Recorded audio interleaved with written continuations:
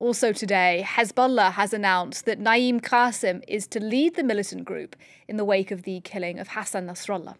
Indeed, Hezbollah's military wing has been badly hit in Israeli strikes, with a number of top leaders killed.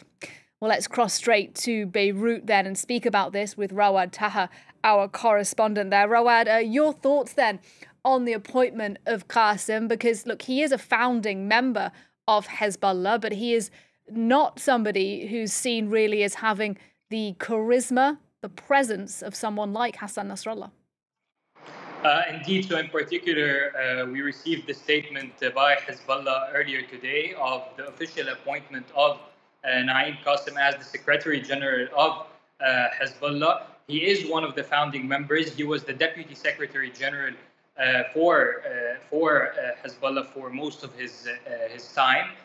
He is not a military leader. He is more connected to the social apparatus and the political apparatus of Hezbollah within Lebanon. So that comes when it comes to the non-governmental organizations affiliated with Hezbollah, the social networks of Hezbollah, the financial institutions of Hezbollah, as well as the schools and educational systems of Hezbollah. So that is primarily what Naim Qassem has been overlooking for the past two decades in particular. He has limited capacity when it comes to military commandership. And we've seen all those three statements by Naim Qassem over the past month since the assassination of Hassan Nasrallah.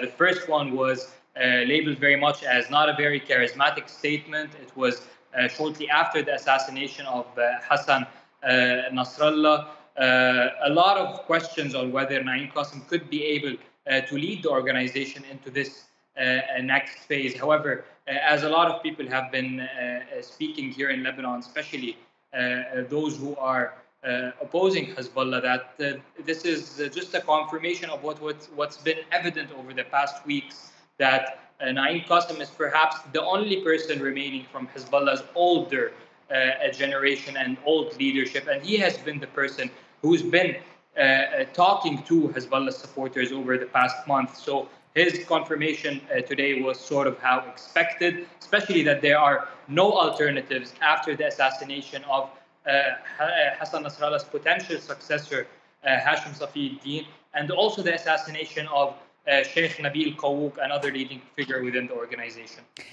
And Rawad, speak to us at the same time about what is happening in the ground war in the south of Lebanon. I mentioned these reports, we don't have confirmation, but reports that Khiam, a village in the south, that Israeli tanks have entered there. We're also hearing this afternoon that UNIFIL, the UN mission on the border, has been hit, a number of soldiers injured, and possibly that is a Hezbollah fire.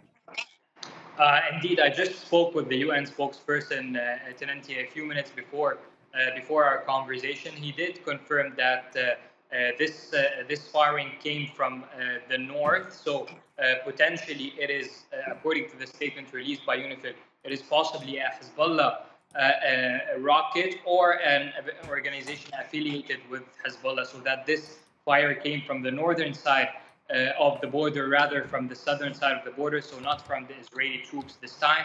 UNIFIL has been caught up in this crossfire between Hezbollah and Israel multiple times over the past few weeks. A few incidents reported when UNIFIL was under fire from the Israeli side. Today we're hearing confirmation that the last attack on a UNIFIL headquarters base in Naqoura came from the north and thus from Hezbollah's side, so UNIFIL is caught up in this crossfire. When it comes to the situation on the ground in particular, we know that Israel has been conducting some sort of limited ground incursions into Lebanese territory, especially the border villages. We know that most of the villages across the border were infiltrated by Israel, where Israel does some sort of a ground maneuver to clear some houses, to reach out supposedly a number of tunnels and Hezbollah infrastructure. Now that has been done alongside most of the border villagers from the western part of the border near Naqoura up till the town of Kfar in the east. Now east of that is the town of Khiam. The town of Khiam is a major Hezbollah stronghold. It is the largest town in terms of population near the border, and it's also slightly north of the border, so it's not directly at the border. So yes, this advancement is a significant advancement into the town of Khiem. It has been confirmed that Israeli soldiers have been present in that town since the early morning hours. Clashes reported between them and Hezbollah. We're yet to see what's the operational situation of Khiem is going to be over the next few hours of days. We know that the Israelis don't necessarily hold operational control of the areas which they infiltrated and where they conducted military operations. Most of the towns were infiltrated. Israeli troops were reaching potential Hezbollah facilities and underground infrastructure, booby trapping those tunnels, and then leaving back into Israeli territory in some cases. So we're yet to see if that's also going to be the case in the town of Khiem or not, or whether the Israelis would want to achieve some sort of an operational control.